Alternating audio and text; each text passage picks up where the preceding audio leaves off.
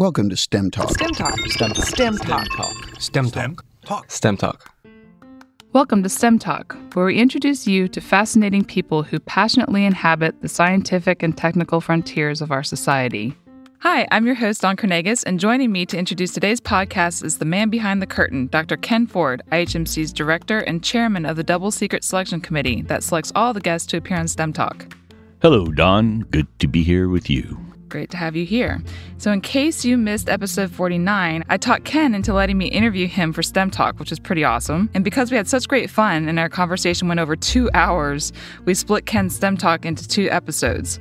During the first part of my interview with Ken, I talked about him being inducted into the Florida Inventors Hall of Fame. Well, he has now officially been inducted, congrats Ken, and joined such illustrious scientists and inventors like Thomas Edison and Henry Ford, as well as IHMC's very own Jerry Pratt and IHMC board chairman Bill Dalton. The induction ceremony was in Tampa. I understand that you had a great time, Ken. Indeed I did, Don. It was a great event and a great honor.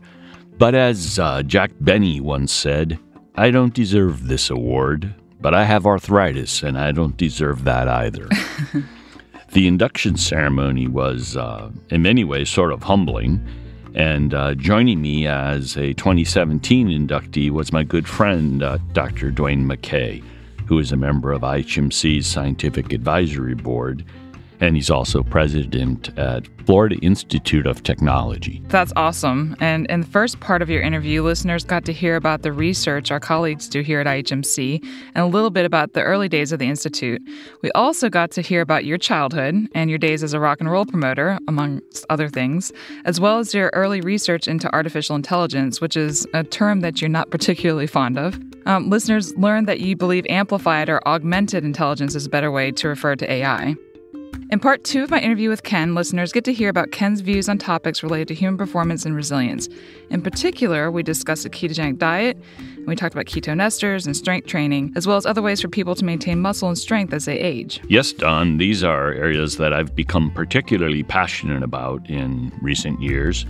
But before you start throwing more questions at me, we have some housekeeping to take care of. As we always do. And just to throw it in there, we also talked about Ken's public service and we talked about technological advancement. So it's a really fascinating episode. So we really appreciate all of you who have subscribed to STEM Talk. And we especially appreciate all of our listeners who helped STEM Talk win first place in the science category at the recent 12th Annual People's Choice Podcast Awards. Woohoo! We also appreciate all the wonderful 5-star reviews that have been piling up on iTunes. As we announced in our earlier episodes, the Double Secret Selection Committee has been continually and carefully reviewing the iTunes reviews with an eye towards selecting the wittiest and most lavishly praise-filled reviews to read on STEM Talk. If you hear your review read on STEM Talk, just contact us at stemtalk@ihmc.us to claim your official STEM Talk t-shirt. Today, our winning review was posted by someone who goes by the nickname Every Rose Has Its Stem. The review is titled, I'm not usually late, but if I am, I had to finish a STEM Talk. The review reads, STEM Talk is the best podcast. It takes topics that we all should know about, or perhaps think we understand, and utilizes the greatest interviews of the greatest minds to actually realize this knowledge. If everyone listened to this podcast, the world would be healthier, happier, and better equipped for life. Thank you so much for this podcast. And thank you, Every Rose Has Its Stem, which is a very creative nickname. And thank you to all the other STEM Talk listeners who have helped STEM Talk get off to such a great start. And stems have thorns. And now on to today's interview with, well, yours truly. Dr. Kenneth Ford is a founder and chief executive officer of the Florida Institute for Human and Machine Cognition, IHMC, a not-for-profit research institute investigating a broad range of topics relating to building technological systems aimed at amplifying and extending human cognition, perception, locomotion, and resilience. Richard Florida has described IHMC as, quote, a new model for interdisciplinary research institutes that strives to be both entrepreneurial and academic, firmly grounded and inspiringly ambitious. IHMC headquarters are in Pensacola with a branch research facility in Ocala, Florida. Dr. Ford is the author of hundreds of scientific papers and 6 books. He received his PhD in computer science from Tulane University. He is a fellow of the American Association for the Advancement of Science, fellow of the Association for the Advancement of Artificial Intelligence, a charter fellow of the National Academy of Inventors, and a member of the Association for Computing Machinery, the IEEE Computer Society, and the National Association of Scholars. In January 1997, Dr. Ford was asked by NASA to develop and direct its new Center of Excellence in Information Technology at the Ames Research Center in Silicon Valley, where he also served as Associate Center Director. In July 1999, Dr. Ford was awarded the NASA Outstanding Leadership Medal. That same year, Dr. Ford returned to private life in Florida and to IHMC. In October 2002, President George W. Bush nominated Dr. Ford to serve on the National Science Board. In 2004, Florida Trend magazine named Dr. Ford one of Florida's 4 most influential citizens working in academia. In 2005, Dr. Ford was appointed and sworn in as a member of the Air Force Scientific Advisory Board. Also in 2005, he was awarded an honorary doctorate from the University of Bordeaux. In 2007, he became a member of the NASA Advisory Council, and on October 16, 2008, Dr. Ford was named as chairman, a capacity in which he served until October 2011. He was awarded in 2008 the Robert S. Engelmore Memorial Award for his work in artificial intelligence by the Association for the Advancement of Artificial Intelligence. In 2010, Dr. Ford was awarded NASA's Distinguished Public Service Medal, the highest honor the agency confers. In 2012, Dr. Ford was named to a 2-year term on the Defense Science Board. That same year, Tulane University named Ford its outstanding alumnus in the School of Science and Engineering. In 2013, he became a member of the Advanced Technology Board, which supports the Office of the Director of National Intelligence. The Association for the Advancement of Artificial Intelligence named Dr. Ford the recipient of the 2015 Distinguished Service Award. As I mentioned earlier, in 2017, Dr. Ford was elected to the Florida Inventors Hall of Fame. STEM Talk. STEM Talk. STEM Talk. STEM Talk. So some of the work that we are doing for human performance is focused on nutritional approaches, including the ketogenic diet, which we've talked about a lot here on STEM Talk, and perhaps ketone esters. You were an early adopter of the ketogenic diet and have become such an expert that some people now refer to you as the keto guy. Congratulations on that, that name. Outdoor Magazine had a story last year on ketogenic diets, and the writer actually traveled to Pensacola to talk to you about ketogenic diets and spent a lot of time, getting an idea of why you got into the ketogenic diet in the first place. So let's start at the beginning. When did you first embrace a ketogenic diet and what attracted you to it? Well, that's a long story, and certainly there are other folks who might be better called the keto guy. Not sure I'd wish that on anyone. But if we're going to give that moniker to someone, maybe Jeff Volek, who was interviewed on STEM Talk episode 43, is one person who springs to mind as having earned the appellation keto guy. But, I first became aware of the ketogenic diet in the earliest years of the 70s, maybe 71 or 70, something like that. It was while cutting weight for wrestling. I next came across some work by Stephen Finney with elite cyclists in the early to mid-'80s. And during the late 80s and most of the 90s, I unwisely went off the diet and had the expected consequences. In the early 2000s, I decided to take matters into my hands, and I decided to eat a low-carb diet, not a ketogenic diet, but a low-carb diet, and immediately lost about 40 pounds, stabilizing around 188 pounds. For a former lightweight wrestler, this is way too big. And so I was still roughly about 28% body fat and well on my way, I'm sure, to diabetes and much else. By now, I was, frankly, getting quite annoyed with being a pudgy guy. And I was also quite annoyed with my interactions with physicians and decided to ignore the received wisdom and sort of get back to what had always worked for me as an athlete, which was the ketogenic diet. And also around that time, I ran into a terrific physician, hello, Dr. Varnador, willing to work with me on what was really, you can't appreciate how unknown the ketogenic diet was then. So within 5 years of the 28% body fat measurement on the same machine, it dropped to 6.3%. Wow. And that's a little low for me at this age. I typically am always under 10%. And during that same time frame, I gained about 15 pounds of lean mass. So this is probably not a typical trajectory for someone in their 60s. No. Of course, this diet, like any way of eating, is not for everyone, and I would never suggest that it is. But I do think it's of particular value for many in the older aging population in terms of maintaining overall wellness, muscle and strength, and perhaps offering some degree of protection against neurodegenerative disorders. Mm-hmm. And this brings me to 2012, and I was serving on the Defense Science Board, and we were working on a study about warfighter performance and how the human performance of the warfighter and their resilience to stressors might be enhanced. And one of the parts of the study that I was assigned was to review some work that DARPA had funded at NIH. And it was while working on this study, I traveled to NIH and met Dr. Veach and visited his lab several times. The legend. Yeah, the legend, the man himself.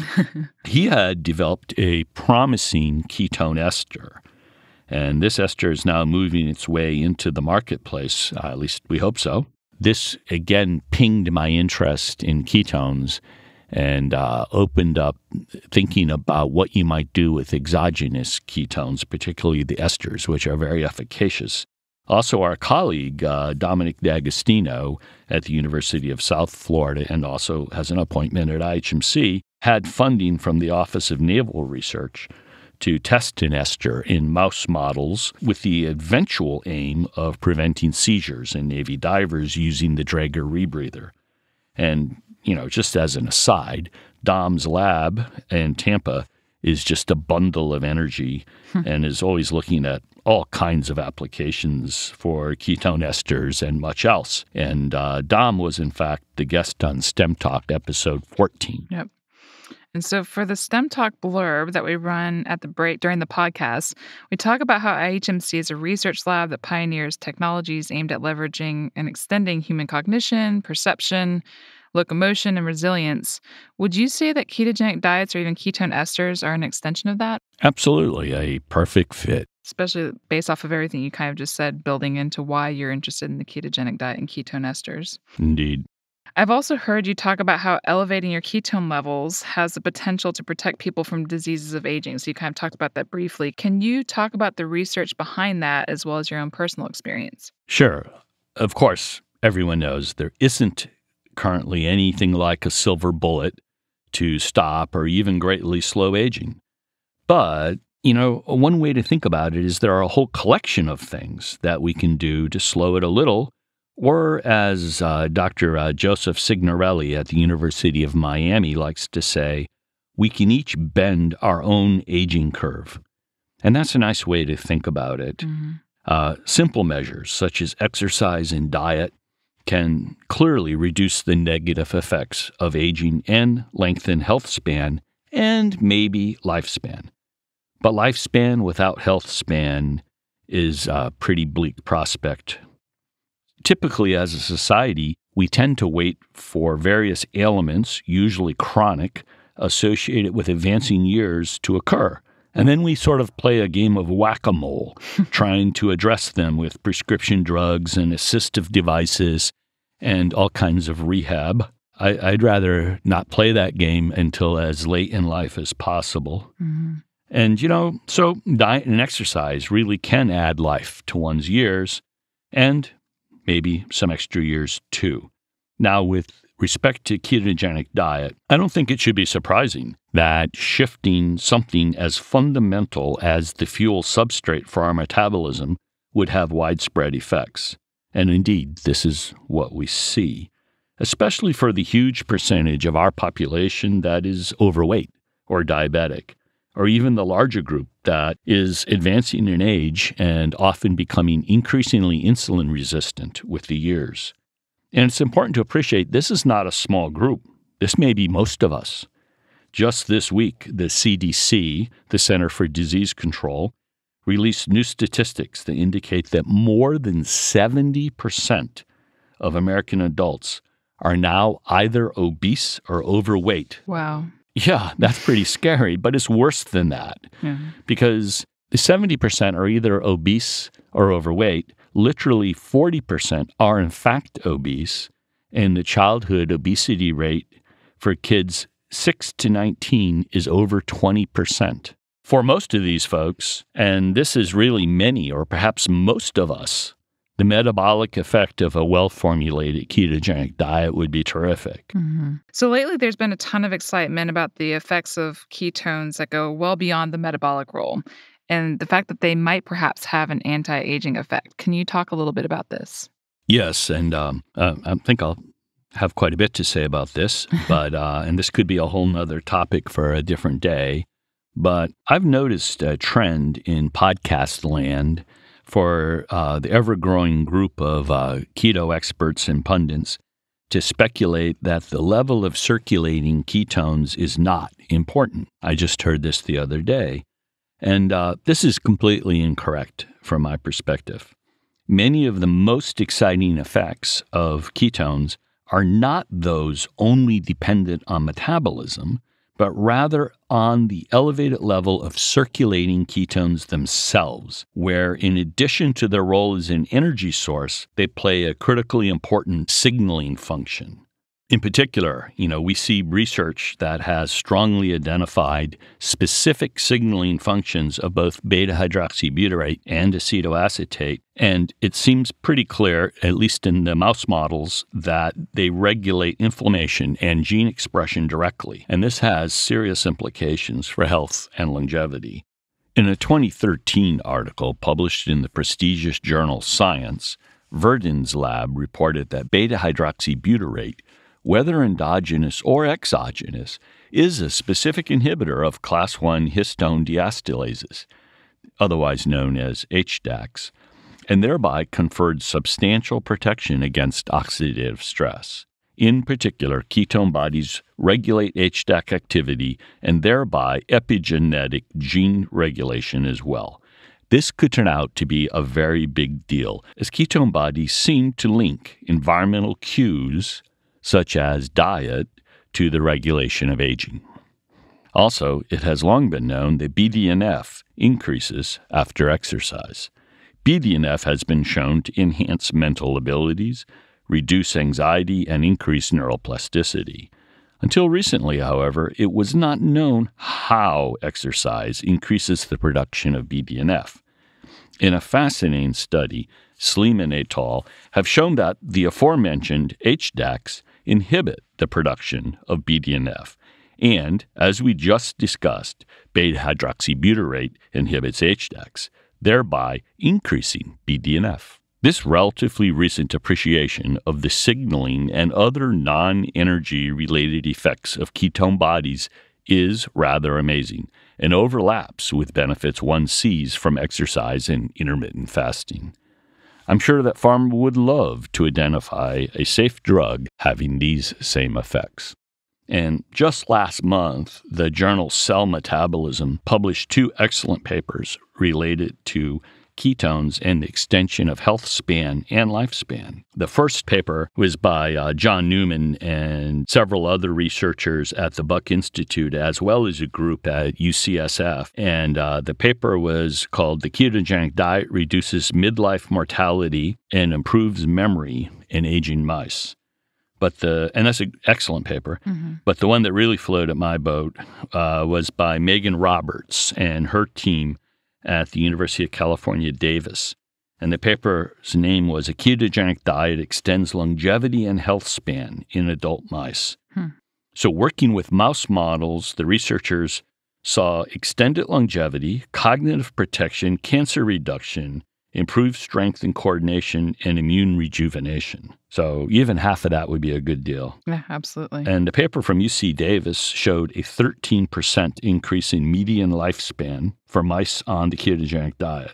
In humans, that would be 7 to 10, something like that, years. But more importantly, from my perspective, those mice retained quality of life and strength much further into life. So it's not just an extension of the years, but quality years. Exactly, Don. And, I'd stress that these are still early days on this topic. These are brand new papers. Mm-hmm. But I'm confident that the research community will continue to peel this onion because this has become a hot topic now, and much will be learned in the next couple of years. And of course, we have to note that this work was done in rodents and is not the product of a randomized double-blind study, blah, blah, blah. Mm-hmm. But what I'll say about that is this. One needs in their own life to make choices based on the current best information, and reasonable people can differ on their standards of evidence. But I am confident that we will be waiting a very long time for some of these studies to be done conclusively in humans, perhaps longer than any of us have. Certainly me. So, of course, there is the need for more research, and it's going to happen. But speaking for only myself, I am much more impressed with these animal model research studies than many of the epidemiological studies of humans, which are often taken much more seriously than they should be. Absolutely. And so we're talking about this anti-aging effect. What do we know about the effect of the ketogenic diet explicitly on the maintenance of muscle and strength as we age? Do we know anything about that? Yes, and this is an emerging topic, right? Like literally this year. Everyone knows that the age-related loss of muscle mass and strength, and they're not the same thing. They're correlated, but not as strongly correlated as was once believed, is a major challenge facing the aging population. And this is a primary interest of mine, but suffice it to say, there are lots of causes of this loss of muscle size and quality. And I'll just run through a few of them, but they range from inactivity to insulin resistance, to decreased anabolic hormones coupled with increased anabolic resistance, to elevated myostatin signaling, to the need for more protein with age, to chronic inflammation, to declining autophagy function with age, to mitochondrial abnormalities with age. This age deal doesn't sound good. To a reduction in satellite cell number and regenerative capacity, to elevated intercellular oxidative stress, to decreased motor neuron function. This is not even close to the complete list of candidate bad guys with respect to loss of muscle function and size with age. The short answer is that when you look at this list, the ketogenic diet affects a big chunk of these directly, and it moves the needle in a positive direction. It doesn't mitigate this entirely. So anabolic resistance is reduced, myostatin is reduced, inflammation is reduced, and a whole bunch of them are like that. So again, in my view, the relative advantage or benefit of the ketogenic diet is greater as we age. Young people can do almost anything in many cases, and as you get older, you benefit more from tightening this up. Earlier, I mentioned the excellent paper by Megan Roberts and the team at the University of California, Davis. And that paper showed that a ketogenic diet, as I mentioned, extends longevity. But the part I liked about the paper was the extension of health span. In particular interest to me, they observed a significant preservation of muscle mass with aging in their mice consuming a ketogenic diet. So do they know what the mechanism is behind that? Well, there are probably multiple causes for this, and I just mentioned a whole list of them, but most intriguingly, the investigators found that the ketogenic diet increased protein acetylation levels and regulated mTORC1 signaling in a tissue-dependent manner. And this tissue-dependent manner is critical. So in skeletal muscle, the ketogenic diet actually increased the P4E BP1 levels, and this is associated with the mTOR pathway, while in the liver, they found that the mTORC1 signaling was substantially inhibited by the ketogenic diet. So as our listeners know, or many of our listeners may know, the mTOR pathway is considered to be a central regulator of protein synthesis, and its activation is critical for muscle growth and maintenance, but also that chronically elevated mTOR has been found to lead to briefer lifespans in all kinds of animal models. So as the authors noted, there's a lack of sufficient understanding right now in the trade-off between the pro-longevity mTOR modulation and the benefit of activation for the benefit of muscle. And so this will be a super important topic, but it could be that these mice got a win-win, right? So they had it activated in a tissue-dependent way and had longer life and were stronger later into life. Wow, so that's really interesting. So I'm going to shift gears just a little bit. I understand that the ketogenic diet typically reduces circulating levels of IGF-1, which plays a key role in the maintenance of muscle. So why is this not a problem? Well, I can see why reduced IGF-1 might be a concern with respect to muscle maintenance. That said, a fascinating and really largely underappreciated 2016 paper by Zhao and associates elucidated acetoacetate's role as a signaling metabolite in promoting muscle cell proliferation. In an animal model, acetoacetate potentiated the stimulatory effect of IGF-1 on muscle cell proliferation by sensitizing muscle cells to IGF-1 via upregulating the receptors. Relatively low circulating IGF-1 is, of course, associated with longer lifespan in a wide range of animals. And the ketogenic diet, calorie restriction, and intermittent fasting all substantially reduce circulating IGF-1 levels, approximately 30 to 40%, which, although presumably good for longevity, might make one fret about a potential negative effect on muscle protein synthesis. But as mentioned earlier, it seems that acetoacetate upregulates the sensitivity of the receptors themselves. Amazing stuff. This is good news, because as we age, many or perhaps most of us will suffer some degree of anabolic resistance. On a ketogenic diet, skeletal muscle seems to be sensitized to the effects of anabolic hormones and key amino acids such as leucine. Zhao also reported that acetoacetate partially antagonized myostatin, and who doesn't like to antagonize myostatin? So I know it's well appreciated that our stem cells can become less effective over time. So what are the implications for muscle in the aging population? Last year, that is 2016, a Spanish and Italian team of researchers published an article in the prestigious journal Nature showing that autophagy is a critical regulator of stem cell fate, with implications for fostering muscle regeneration in sarcopenia as well as other related disorders. Autophagy typically declines with age, and this may cause stem cells to lose their so-called stemminess and become senescent. Interestingly, both fasting and ketogenic diets increase autophagy. This would seem a solid benefit for the aging population. This is absolutely fascinating. Ken, so we're talking about the ketogenic diet. So just kind of taking a step back, and I know this is a question that you get very often. What is the ketogenic diet from your perspective? Yeah, it's one of my least favorite questions, but I'll forgive you for this. And you listen to people blather on about what is a ketogenic diet. And most diets, you can have a big argument about what the diet is. You know, like, what is the Mediterranean diet? Well, it doesn't mean anything. It means groovy and yum and healthy. Olive oil. Yeah, olive oil. People in the Mediterranean eat all different kinds of things, you know, from pasta to fish. You know, it's a diverse diet. Mm-hmm. The ketogenic diet is unique in the way that there is a functional definition that's objective. So a ketogenic diet is one that induces a state of ketosis, period. Right? One can measure this with a simple finger stick blood test. Pretty simple. Now, this is not to imply that any diet that induces a state of ketosis is equally healthy, right? You could, drink, a jar of, peanut oil. You'd be in ketosis, but you wouldn't necessarily be healthy. So that's a separate argument. Right. But when you ask somebody, what is a ketogenic diet? The first thing is it a diet that induces ketosis? And we're all different.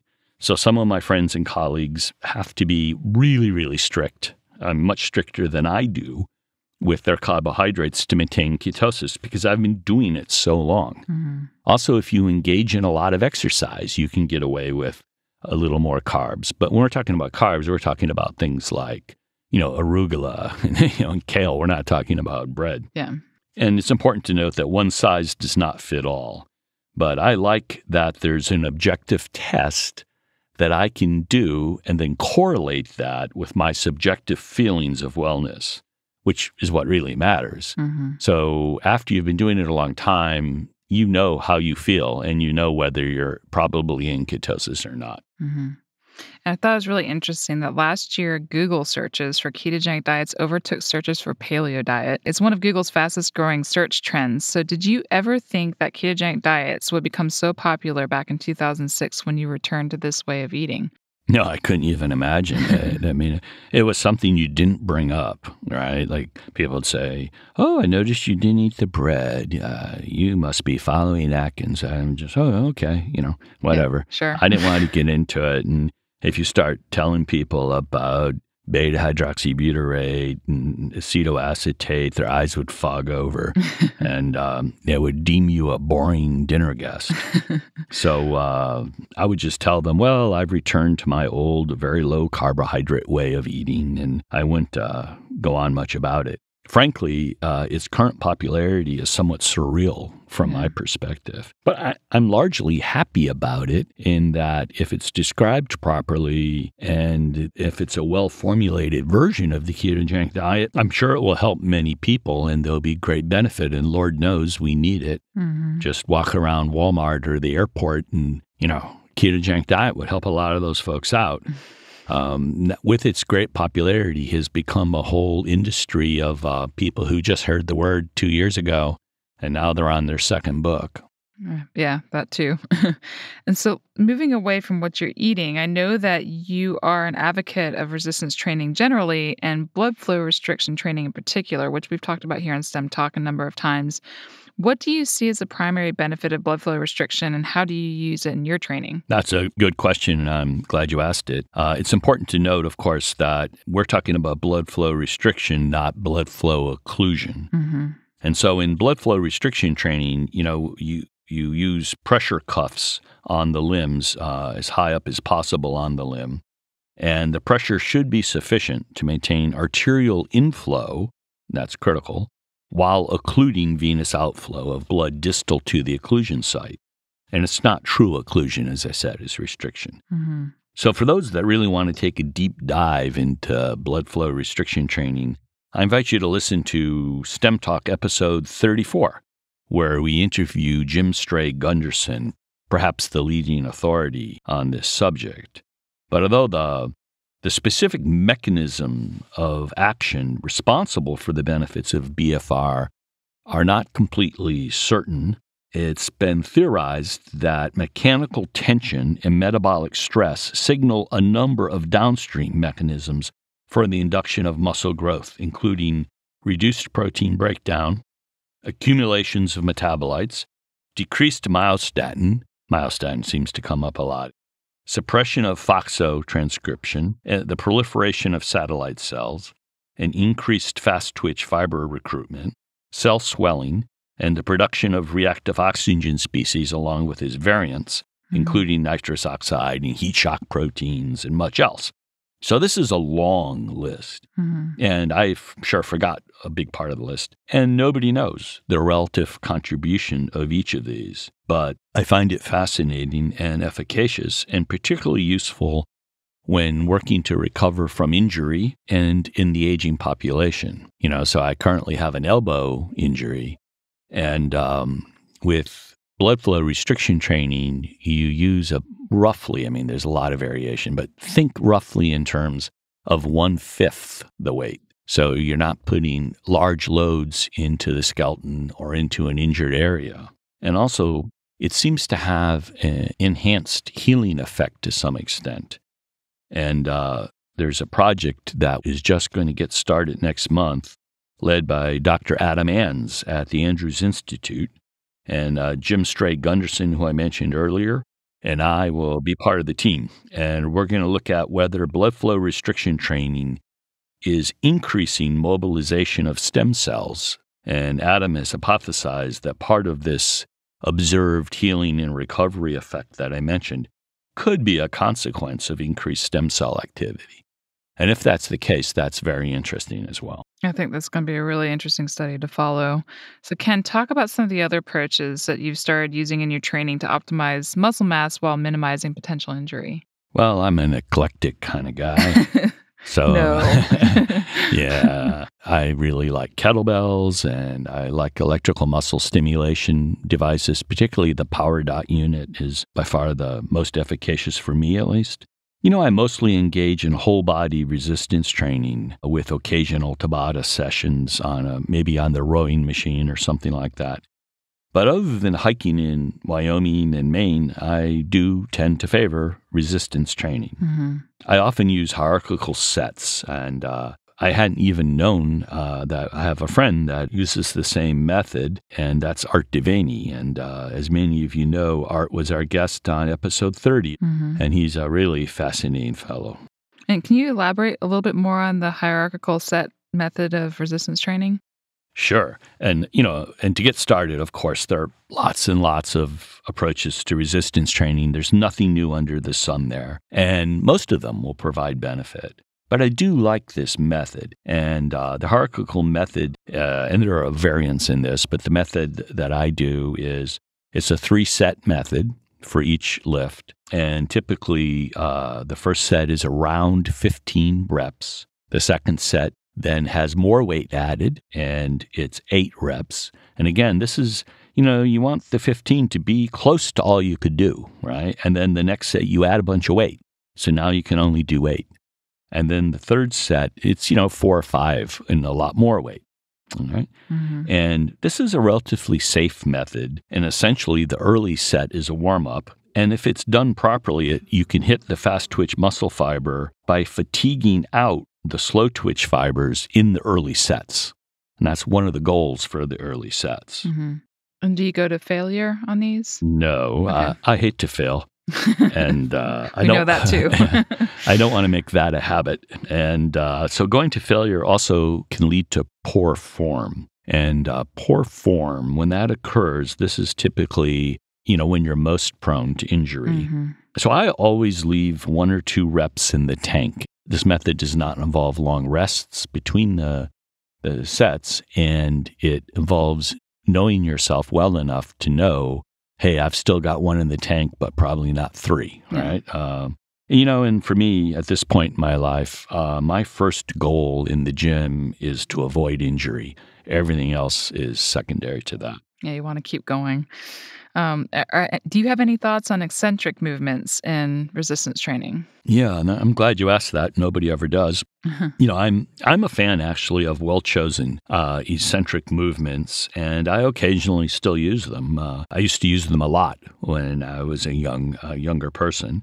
They're particularly easy to do on some of the leg machines, like a leg press machine. It's quite convenient. One often goes to a gym and the leg press machine only goes to some weight like 400 or something. And with using eccentric movements, what you can do is you can push the weight up with both legs and then just lower it with one leg. Mm-hmm. So, we can all lift much less than we can lower. So you can use both legs to push it up and then lower it with one. And this is true for a whole wide range of movements. It's just that with eccentrics, some of the movements are hard to do safely or require lots of help. Like think about heavy eccentric squats. So how would the bar ever get up? Yeah. You would need a very strong gentleman and probably 2 of them, right? Aiding you. And yeah.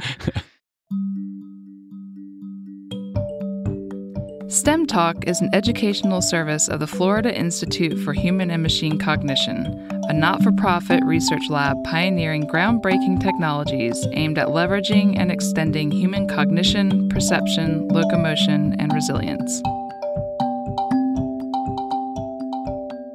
Yeah, so while we're talking about eccentric movements, isn't it true that Peter Newhouse here at IHMC is doing work developing exercise technologies for advanced space missions or deep space missions? Yes, and it's exciting work. I think it will have real application not only in space, but here on Earth. And this technology uses force control motors, sophisticated force control motors that allow you to vary the load based on any parameter that you find interesting. So it could be vary with heart rate or randomly vary, and you can do eccentric squats, as we were just talking about, without hazard. And I imagine that this kind of technology will be the future of resistant training machines. It's really exciting.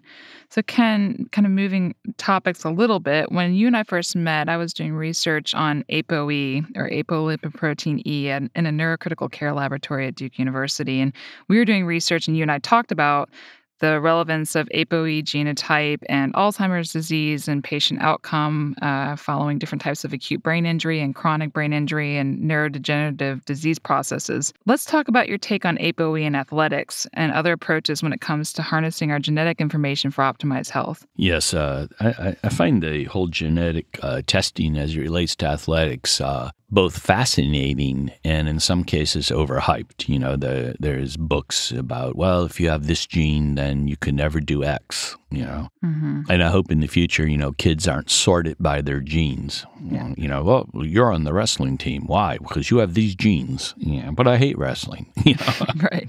I don't know. I don't think that's a bright future. Yeah. But it is fascinating. And you mentioned ApoE, and that's one of the most interesting. And you see it, as you mentioned, in disease, and essentially people with, as you know better than I, the ApoE 4-4 arrangement or even a 3-4 are at much greater risk for neurodegenerative disorders like Alzheimer's, but also to trauma to the brain, either through sport or an automobile accident.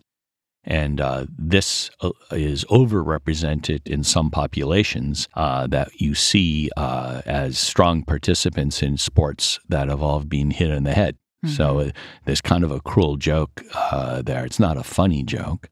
It's ironic. And I think this ApoE status needs to be taken into account in the future in particularly sports like football, boxing, but other sports as well. If a person finds that they're an ApoE 4-4, they should, in my view, be permitted to play whatever sport they like, but they should be informed, and if they're young, their parents should be informed of the status. And right now, this is typically not tested for in athletes. And here's to hoping that one day we'll have some kind of prophylactic approach to those with a 4-4 or 3-4 genotype. So, Ken, let's talk about a typical day and a typical week, which I don't know if you have any of those in your life, but in the life of Ken Ford. First of all, what does your diet look like, and what do you typically eat for breakfast, lunch, and dinner? Wow, you're right. There's no typical. I actually like not having typical. So I'm a big believer in sort of change things and surprise myself. Mm-hmm. But, I typically like to confine my eating window into a compressed time slot. So I like really early dinners, as everyone who knows me knows. And I like to skip breakfast most of the time, but not all the time, because I just like to be variable and sort of stochastic variation in my behavior. And I normally work out in a fasted condition, and I find that advantageous. I'm a real early to bed, early to rise kind of guy. No fun at parties. I like to get up early, real super early, and study research results for a couple hours every morning. And then I sort of, I intermingle with the reading, the making of espresso on our La Marzocco GS3 espresso machine. And you asked me about food. Well, I typically, love things like really high quality olive oil, which I tend to put on all kinds of things. Wild fish and pheasant and high quality eggs. I love broccoli sprouts in particular with olive oil, lamb, duck, elk, venison, grass-fed beef, avocado. Arugula is a big hit with me. Mm-hmm. So, I eat a varied diet, a large amount of vegetables and a large amount of protein, lots of good fats, and very little carbohydrate, except the carbohydrates in the green vegetables. Mm-hmm. And incredibly clean eating, too. Yes. You talked about espresso. Just how many espressos, which you happen to refer to as the elixir of the mind, do you drink in a day? Well, I am according to my genetics. You brought genetics up, so it's fair for me to mention it. It's on me. I am a hypermetabolizer of caffeine, so I clear it out of my system very quickly. But even so, I try not to enjoy much espresso late in the day. I haven't kept track of how many espressos, but, I share them in the morning with Nancy. It's more fun to share. Mm-hmm. But during the day at work, I'll have another 2 or 3, but not late in the day. And lately, for the last 6 months or a year, I've been enamored with pu'er tea, and I've been really digging in hard on pu'er and finding some wonderful sources, and that's been a lot of fun. Okay, Ken. So beyond IHMC, AI, rock and roll, wrestling, among a lot of other things, and I keep telling you that I'm waiting for the book to be written or the books to be written. You've held numerous prestigious positions leading our nation's science programs. So just to start off, you helped develop the NASA Center of Excellence in Information Technology at NASA Ames, and you served as Associate Center Director. So what did that position entail? Well, it was both fun and challenging, and NASA Ames Research Center is NASA's, I guess you would characterize it as more focused on basic research as well as IT, of course. It's located in Silicon Valley. I still have a soft spot for that place, and it was a great experience. It was a chance to reimagine some aspects of the center and think hard about how computer science could enhance its contribution to the space program, in particular to deep space probes and robotic missions. Yeah, we could do another STEM talk just on all the experiences you had there, too. So you were then named to the prestigious National Science Board by President Bush in 2002 and later confirmed by the Senate. So for our listeners, the National Science Board is the governing board of the National Science Foundation, and it plays an important role in advising the president and Congress on science policy issues. So Ken, what was that experience like, and just share a memorable story for us from the NSB that you can share on air? Well, it was a relatively amazing experience, mostly because of the quality and character of the colleagues on the National Science Board. In terms of stories, of course, there are many. One of the things I found interesting was I was the only computer scientist, so I received all the computational sorts of things to review. And that wasn't that interesting for me because it's my own field, right? And, I knew it was my job to do it, and I was pleased to do it. Mm-hmm. But one of my closer friends on the board was on an early episode of STEM Talk, Barry Barish. And Barry is a physicist. In fact, he just received the Nobel Prize. Mm-hmm. And Barry, being one of the most accomplished physicists in the United States, at Caltech, he naturally had conflicts of interest for many of the very large-scale projects that come before the National Science Board. Mm-hmm. So if a project's, very large, not a PI-driven project, but a national effort, then these kind of things are racked and stacked and prioritized by the National Science Board, and then Congress typically funds them in that order.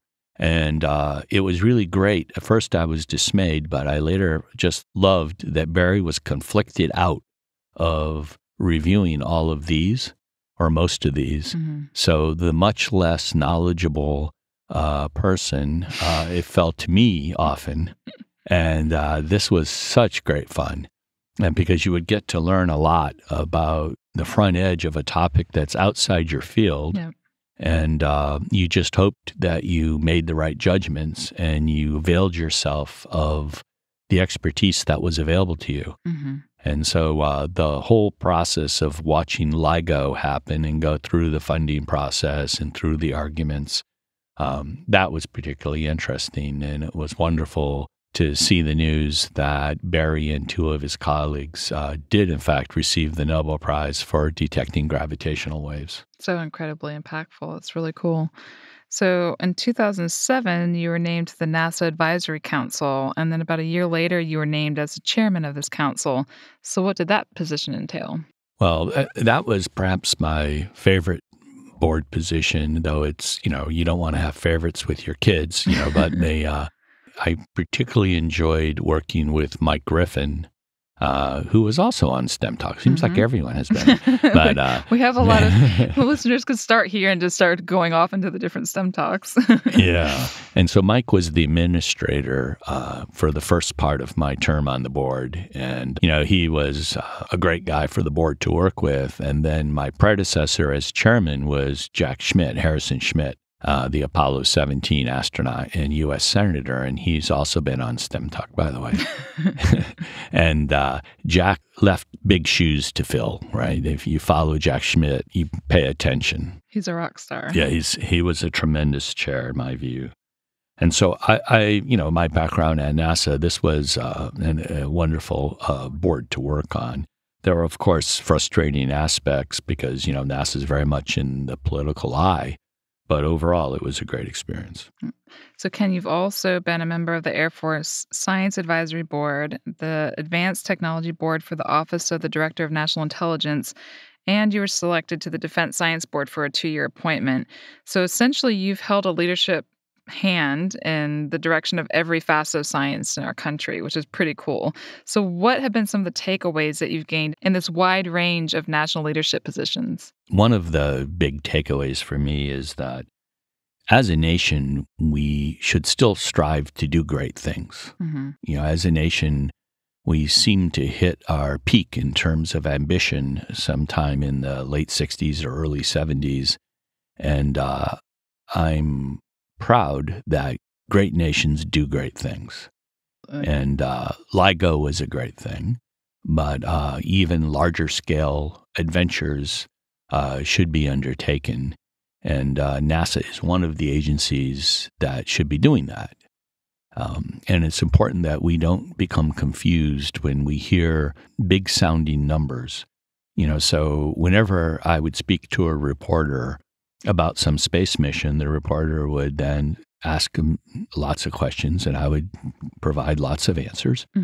And the first sentence in every article was the same. The first sentence would say if we're talking about a deep space mission that was just a technology demonstrator, an inexpensive mission, the article would say the $300 million probe. And then if you're talking about a big mission, it would say the $4 billion. And they don't explain that cost is over a 15-year development period. And the deep space mission costs less than one jet fighter. Exactly.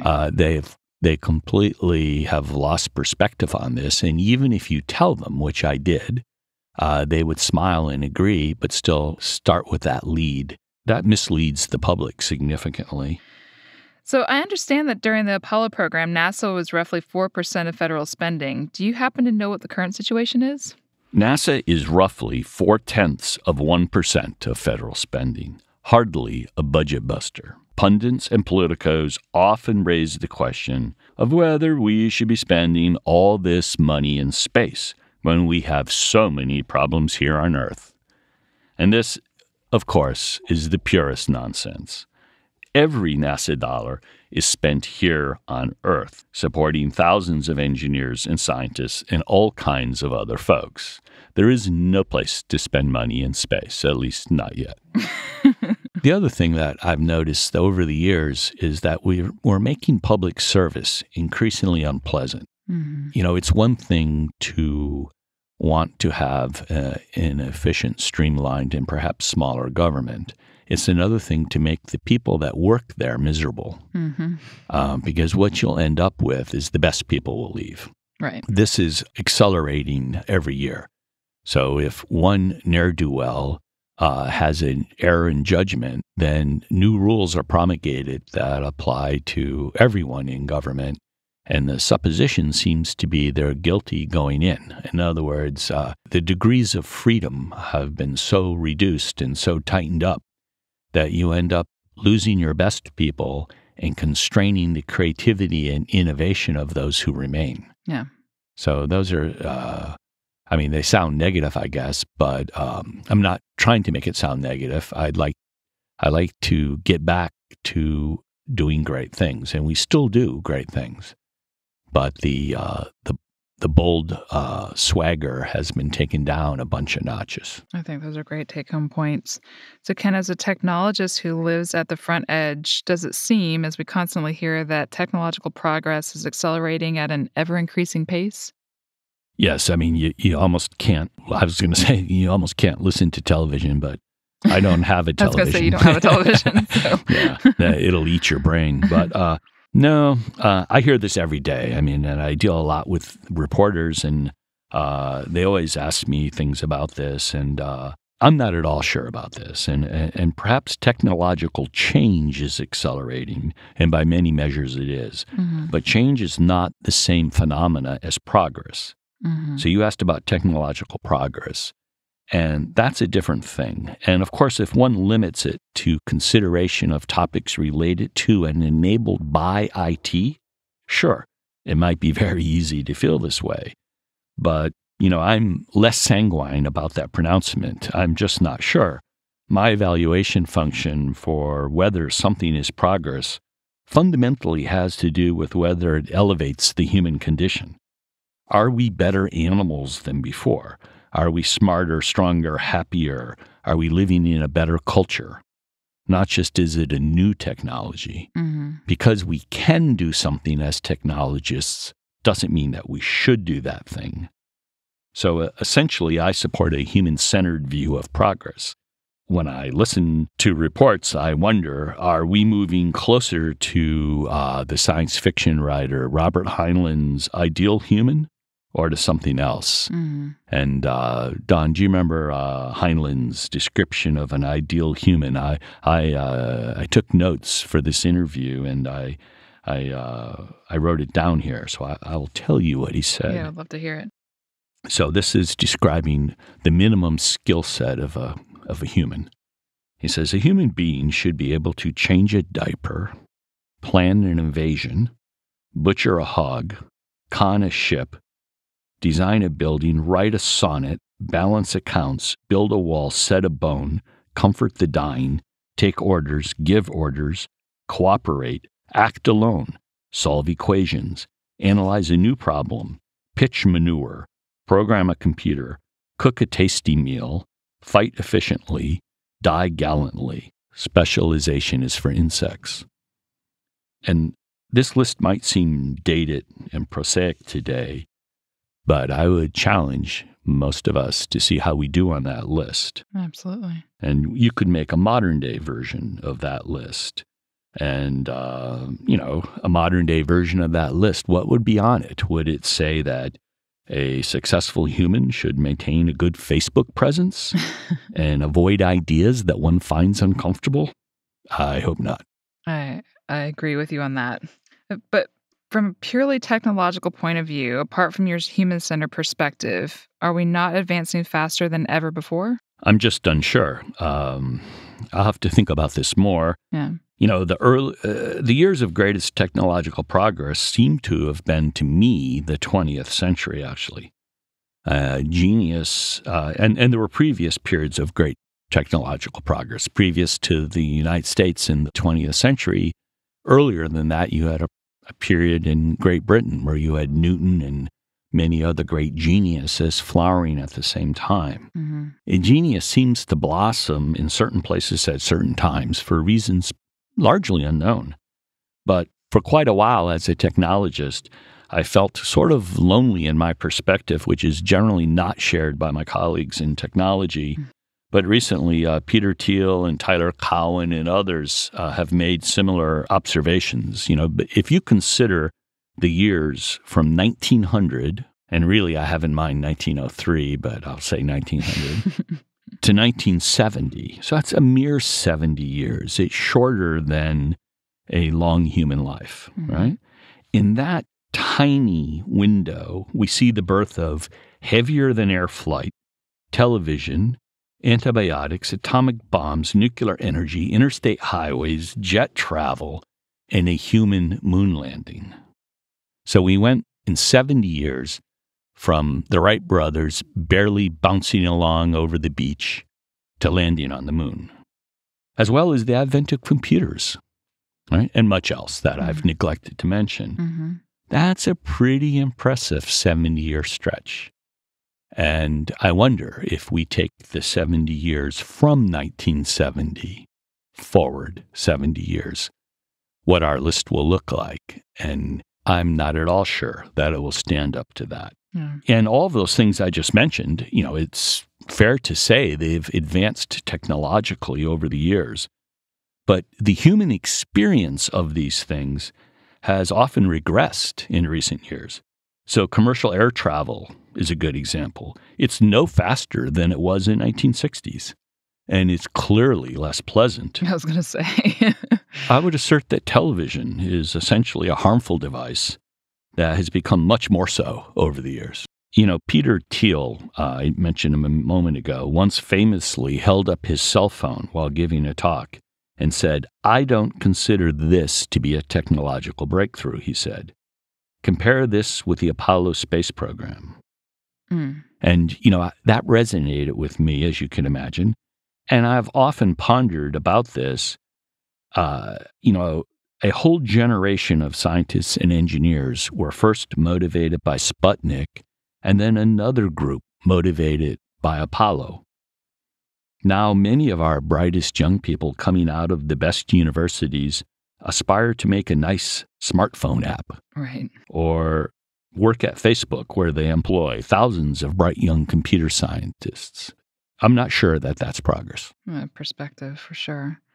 I should note that progress is in the eye of the beholder, and its estimation is shaped by the values of our society. So maybe that's just a nice way of saying I'm a grumpy old man.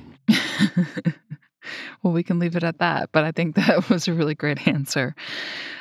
So, Ken, in a previous interview, you talked about the need to live a passion-driven life, but you also talked about the zombie apocalypse. So here's an audio clip of that. So my third recommendation was, and this is the one that is a yawner, I'm sure, is live a passion-driven life. Attitude is everything. Most people I know are, they're worried about the zombie apocalypse. I think it's already happened. Just walk down the street. People are hardly even alive. Live a passion-driven life. I like to rejoice in the extreme unlikelihood and fragility of my own existence. If you think about, the chance of your existence in the state you're in now, it's vanishingly unlikely to have happened. Literally thousands of pairs of your ancestors had to be smart enough and good enough looking to find mates and propagate. This is all just phenomenally unlikely. And I love all that about the story. I love that story, and I love that advice. Can you expand on that? Sure. People talk about the zombie apocalypse, and I actually met a guy recently, and he was telling me about all his preparations for the zombie apocalypse, and I didn't want to over-encourage him to tell me more. I was, okay, that's fine. Time for me to go. But I couldn't let it go. And so I said, well, it's too late. Your preparations are all in vain. And he looked very unhappy, and he had a lot of preparations for the zombies. And I said, it's too late. They're all around us. Just walk down the street. You're surrounded by zombies. Yeah. And you should be nice to them because zombies do bad things to people. But, I go to the gym. Of course, there are no gyms anymore. Gyms used to have like boxing rings and wrestling mats, and gyms had gymnastic equipment. Now they're fitness centers. Mm-hmm. And so I went to my local fitness center, and the people are camped out on the elliptical machine watching TV. And I notice, I say, yep, apocalypse is upon us. The zombies are all around. They're in training. Yeah. So when I say live a passion-driven life, I mean, don't be a zombie. This isn't a dress rehearsal. You don't get to do this again. Yeah. Contrary to rumor. This is it. Love it. Chew it up. Don't leave anything on the table. Yeah. Be like the wrestler that gets to the water fountain after the match. Mm-hmm. This happened to me. And I could still hear the crowd roaring, and I go over to get a drink of water, and I was too weak to turn the water fountain on. Wow. You know, the rotating handle the old porcelain water fountains had. And a policeman had to come over and hold the handle so I could get some water. And the policeman said, wow, you know, you're so tired. It's terrible. And I thought, no, it's just right. Yeah, I maxed out. Yeah. As one of our mutual friends says, own the day. So. Exactly. Well, Ken, this has been absolutely great fun. I'm glad that we got the chance to do this. So thank you so much for being our guest on STEM Talk. Well, it was great, Don, and I always enjoy talking to you, but this was an unusual experience. Yeah. And we'll probably be doing it again sometime. STEM Talk. STEM Talk. STEM Talk. STEM Talk. STEM Talk. Well, Ken, that was even more fun than the last interview. Can you believe that we now have 50 episodes under our belt? That's crazy. It seems like just yesterday that we were interviewing Peter Attia for episode number 1. I guess time flies when you're having fun. You're right. It's hard to believe that we're now on episode 50. And, you know, I must say that, as you note, it has been a lot of fun doing STEM Talk. The guests have truly been fascinating. Absolutely. If you enjoyed this interview as much as I did, I invite you to visit the STEM Talk webpage where you can find the show notes for this and other episodes, stemtalk.us. This is Dawn Carnegie signing off for now. And this is Ken Ford saying goodbye until we meet again on STEM Talk. Thank you for listening to STEM Talk.